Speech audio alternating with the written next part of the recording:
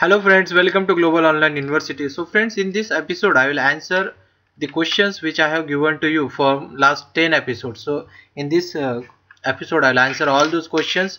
So keep watching, and if you like this, please subscribe to Global Online University.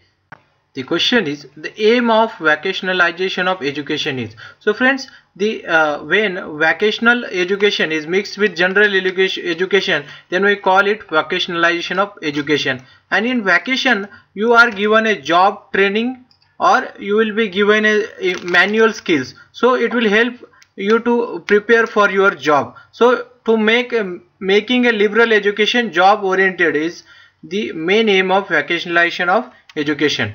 Moving on to the next question. They have given assertion. The assertion is, the UGC academic staff college came into existence to improve the quality of teacher. So this is correct friends, assertion is correct, and the reason is university and college teachers have to undergo both orientation and refresher courses. So this is also correct. So the correct answer will be both A and so the correct answer is A, where both A and R are true, and R is the correct explanation of A. So moving on to the next question. Indicate the number of regional offices of National Council of Teacher Education. So friends, this question I have asked very recently, and the correct answer for this is 4. So these 4 offices are located in Jaipur, Bangalore, Bhubaneswar and Bhopal, and they deal with northern, southern, eastern and western regions respectively. So remember, this National Council of Teacher Education has 4 regional offices. Moving on to the next question.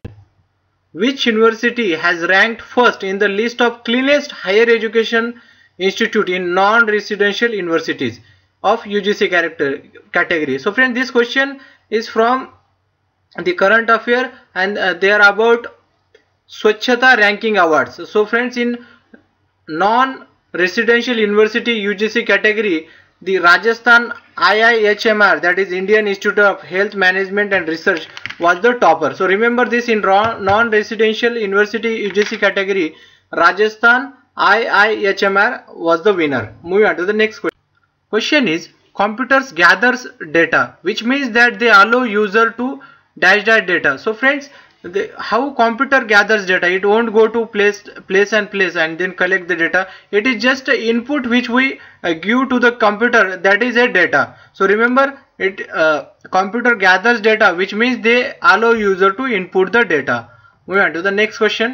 The question is, introduction section of research plan. So friends, what should be the introduction of the research plan? So it should give an overview of prior relevant studies. So what has happened before this study? So you should give a prior overview, and contains a statement of purpose. You should have a statement of purpose, and it should conclude with a research hypothesis. So these all are correct. Introduction section should have all these points. So all of the above is the correct answer. Moving on to the next question. In a group discussion, we should be. So friends, it is expected that in a group discussion you should be positive, and you should not be ignorant, subjective or dominating. So positive means you should be assertive. So the correct answer is assertive. Moving on to the next question.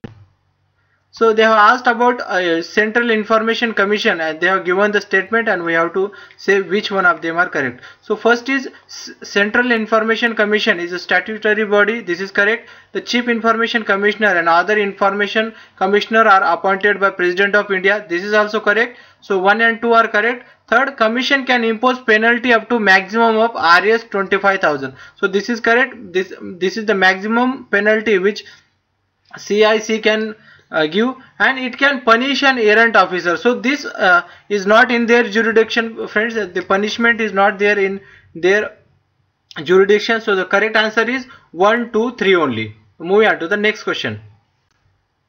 A computer can, so friends, computer can A, process both quantitative and qualitative information. Yeah, this is correct.